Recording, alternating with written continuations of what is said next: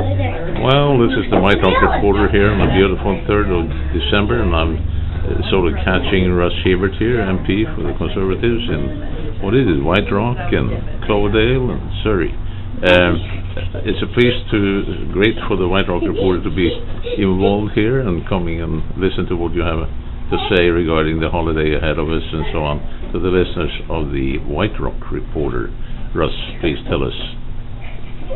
Well, it's a delight to be interviewed by Johan Sandstrom, one of a good number of excellent reporters in our community. We've just had a function, an open house at here my community constituency office this afternoon. I'm so glad because I was late. The place was packed. I was just amazed at the turnout. So we've had a wonderful afternoon with cookies and apple cider and coffee, and great conversation with people from throughout the community. Everybody's in the Christmas spirit, and we're delighted to have hosted this afternoon.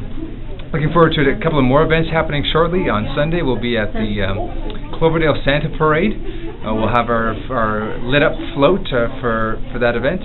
Cloverdale is a very active community, isn't it? It certainly is very active. They have the Blueberry Festival. They have events throughout the year that are certainly worth participating in. Of course, there's the Cloverdale Rodeo in May, which we're always a part of as well. So they have something called the bed races, I think. They do, down the hill.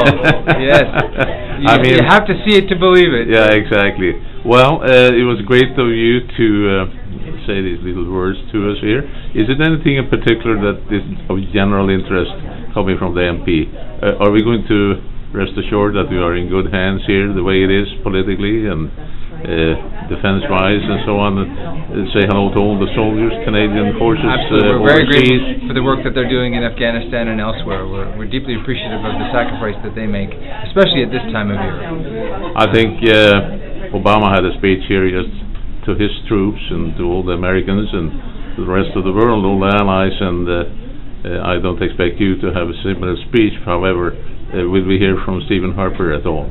I think you will. Yesterday was the lighting of the lights on Parliament Hill, and he wished all Canadians a happy Hanukkah and Merry Christmas. And it was a moving event, although we were unable to attend because we were on our way back to our beautiful community here in South Surrey-White Rock. Yeah, it's great. White Rock is a great community. I say thank you very much for this little snippet, sort of a candid video that we do for our community. Thank you very much. You're welcome. Bye now. Yeah, but he still would know. He was connected our business issues.